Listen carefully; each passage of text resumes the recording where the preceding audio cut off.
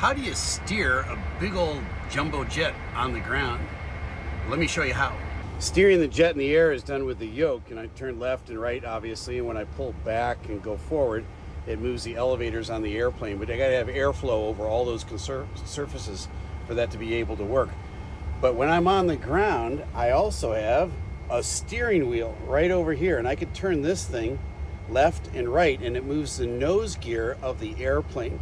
And in addition to that, for pilots with ADD and ADHD, it has a fidget spinner. Boeing was thinking about this many years ago. Feeling bloated, full of gas, kind of full of air on the inside? Think you're losing your mind? You're not. It's actually happening. You're like this overstuffed bag of chips. When you climb up to altitude, the partial pressure decreases and the air inside of you expands, and you're thinking to yourself, am I the only one that's experiencing this? Everybody on that airplane is experiencing that. And it's not because of the bean and cheese burrito that you ate earlier. Well, it might be in part. That didn't help.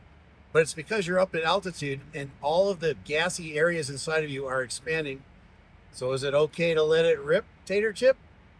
Well, be discreet, because all your partners on that airplane are doing the exact same thing. You heard it first from me, Captain Steve. Fly safe. How many exits are on an average airliner? Well, it depends on the size of the airplane. Why? Because the FAA wants us to get off the airplane in an emergency in 90 seconds or less, and that's everybody. That's pretty ambitious. So the larger the airplane, the more emergency exits there are on the airplane, and they test this. They fill the airplane with people, they evacuate everybody, 90 seconds or less. They want you out of that seat, down that aisle, down that slide, and on the tarmac on your way to safety. Now you know. I'm Captain Steve. Fly safe.